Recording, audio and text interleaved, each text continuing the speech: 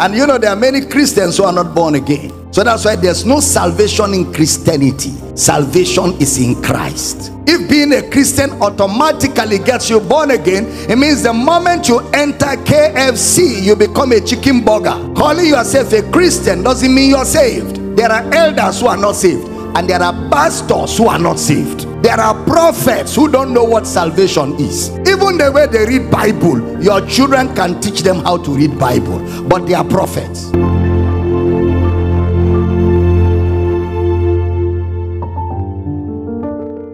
There's no special gospel for the gays. The same gospel for the thief is the same message for the gays, and it's the same message for the occultic man, is the same message for the Muslim, for the Buddhist, for the Shintoist, and for the religious Christian. Honey, you understand?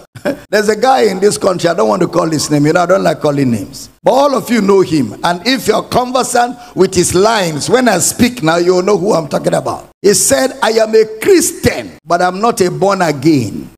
I'm a Christian, but I am not a born again. Because the moment you say you are a born again, they will say forgive. And me, I don't want to forgive. So I'm a Christian, but I am not a born again. And you know, there are many Christians who are not born again. So that's why there's no salvation in Christianity. Salvation is in Christ. If being a Christian automatically gets you born again, it means the moment you enter KFC, you become a chicken burger. Immediately you enter KFC, you just become a chicken burger because you are in the center of chicken burgers. That means the moment you enter McDonald's, you become a donut. So if it is not automatic, it means calling yourself a Christian doesn't mean you're saved. There are elders who are not saved, and there are pastors who are not saved. There are prophets who don't know what salvation is. Even the way they read Bible, your children can teach them how to read Bible, but they are prophets. You don't know what I'm talking about. Even when you give them expo, they are carrying the Bible like this. Not that they memorize it, they still cannot read it, but they are prophets. So.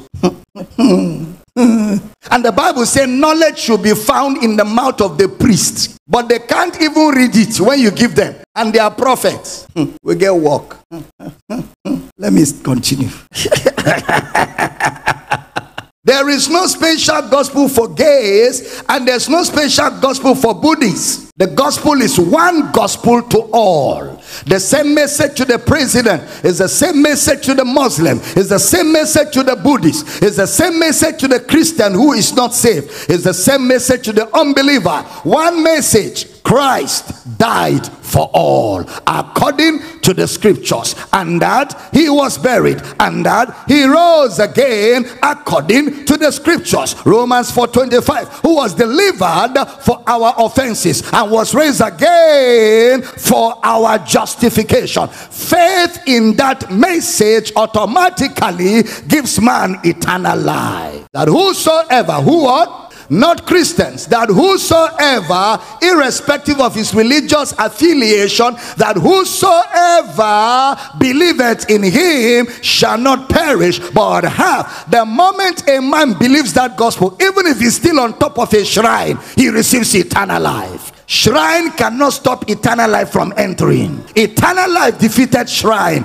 2,000 years ago. Eternal life defeated religious demons 2,000 years ago. Seeing that hell and the grave could not keep Jesus down, it vomited him. He rose triumphantly. What couldn't defeat him 2,000 years ago cannot stop him from saving a man. He will walk into that shrine and free that man the moment the man receives the gospel. Shout, I hear you.